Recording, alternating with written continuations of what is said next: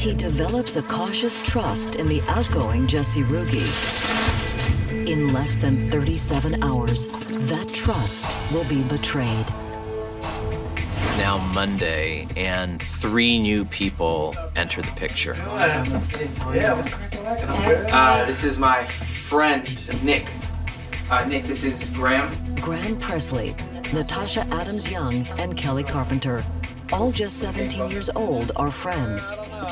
While Graham Presley is friends with Ruge, the visitors don't know Hollywood at all. So we're all here, let's party, shall we?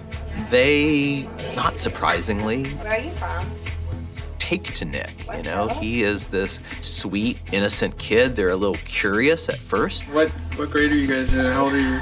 I'm like 17, so. What is he doing here? Why are you here? But Nick is unassuming, he's engaging, he's eager to please. But the girls notice Ruge's manner with Nick seems a little odd. Yeah, man, Nick's cool now. Just don't let him use the phone, all right? No phones? Yeah. And Nick Markowitz in that situation, I think, wants to rise to the occasion and not perhaps express the degree of fear that he was feeling. I can't for the life of me believe that he wasn't in fear a good part of that time. He wasn't going along with the program insofar as he could figure out what that program was. 75 miles south in West Hills, late Monday, the Markowitz family is frantic with worry. Nick didn't come home last night, so I'm wondering if maybe he might be at your house. Hi, this is Susan Markowitz. Yeah, Nick's mom. His mother, Susan's one hope is that Nick ran off to his brother Ben's. But by afternoon, that hope disappears. Ben didn't know where Nick was. Every single one.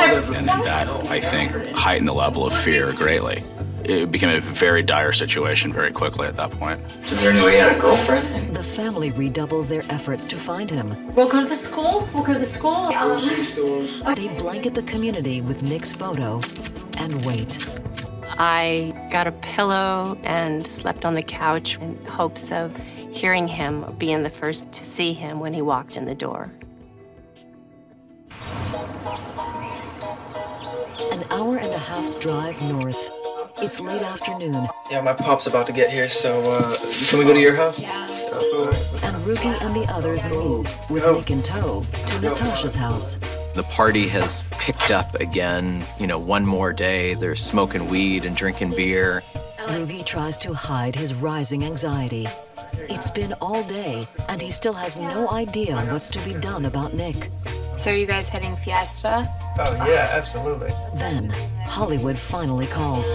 He's in town. All right, I gotta head out, guys, so I'll catch you later. At 4 p.m., Ruge leaves to meet him. Can you do me a favor, ladies, and keep Nick from the phone? Why? Keep him occupied.